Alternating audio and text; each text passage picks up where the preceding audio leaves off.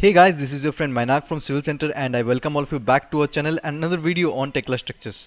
So friends, in today's video in Tekla Structures, we'll know how to display a selected part in Tekla Structures and then how to switch it back to the default view once again. So suppose we want to work on this particular beam, we can select this particular beam and right click on it, and then we have the option of show only selected. So this particular beam will be selected and now we can define the properties of the beam, we can insert the reinforcement in this particular beam. So suppose we want to view the entire drawing once again. So what to do? So for that you need to go to the option of view, and under the option of view you can have the option of redraw. So we'll just click on redraw all views. So after you click on redraw all views, the entire structure is visible once again. So friends, we hope this short trip was useful to you. For more such videos, stay tuned to our channel. Bye bye.